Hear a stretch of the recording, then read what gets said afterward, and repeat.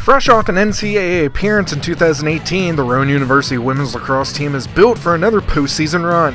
With a strong senior class, the time is now for the Profs to bring home their first NJAC title since 2010. The Brown and Gold have many key returners, especially on the offensive front, which will make their attack that much more dangerous this spring. We have 12 attackers on the team, so we're deep. We could probably run 2 strong lines, 4-on-4, without really missing a beat, which is so exciting.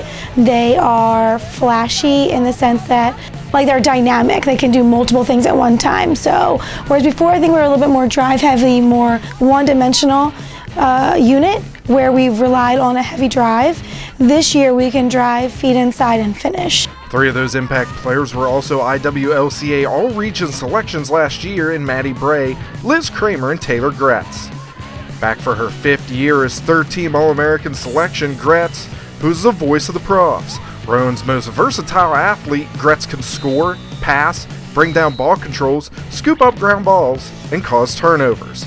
Basically, she does it all.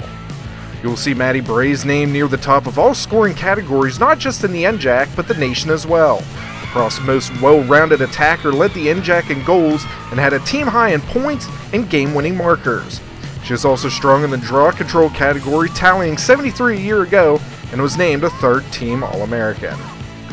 Where Gretz and Bray are more meticulous players, Liz Kramer is all power. A beast on defense, Kramer led the team in ground balls and caused turnovers last season.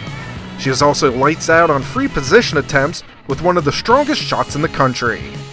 The Profs are going to have a very dynamic attack this season, with many players bringing something different to the table. I think Taylor came into her own when Liz came on the program. I think Liz makes Taylor even stronger version of Taylor, and Taylor complements Liz. So I think they're just dynamic together. They will be the leaders on the draw circle and in transition, as they have been for the past 2 years. So it's a lot of fun to watch them play. Taylor being more from the midfield, Liz being more of the quarterback of the attacking unit, because she can communicate, call the play sets, and is smart.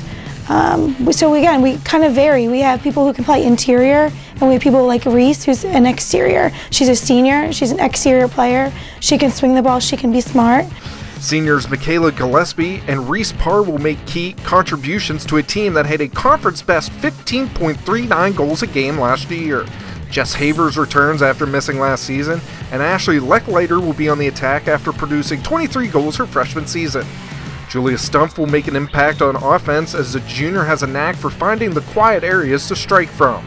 Freshmen Amanda Murphy and Shannon Sterner will be thrust into scoring roles, as both bring another weapon to this potent Profs offense. The defense is young for Rowan in 2019, and there will be many moving parts for head coach Lindsay Delaney when the season rolls around. Gretz and Kramer will be big factors from stopping runs, but you'll also see senior Haley Simons clogging up the lines, as well as Caitlin Schneider and Abby Daigle with their long reach and solid defensive pressures. Our defensive end struggled, and you can watch it on film so anyone can see it, with being prepared to defend the next situation. So we could take the drive away, we could take that feed away, we could take the cutter on the inside away, but what's going to happen next? We didn't know until the ball was in the air, and then we were reacting to the offensive unit. Carrie Ann Harrington will have a major role in reducing Rowan's 10.67 goals against from last year, and look for freshmen Gianna Rusk and Morgan Kaiser to get early looks in 2019. Emma Frost will be Rowan's starting goalie this spring. She played well in a backup role the last 3 seasons, racking up 32 saves in 15 career games. Her junior year, Frost had a .722 save percentage, facing 23 shots and allowing only 5 goals. Coach Delaney says the netminder is ready to be the Profs' top defender as the season starts. She can communicate, she can lead from the defensive end, she's consistent, and her angles are always really good. So you're going to have to shoot around Emma, and she just needs to be a little bit more explosive.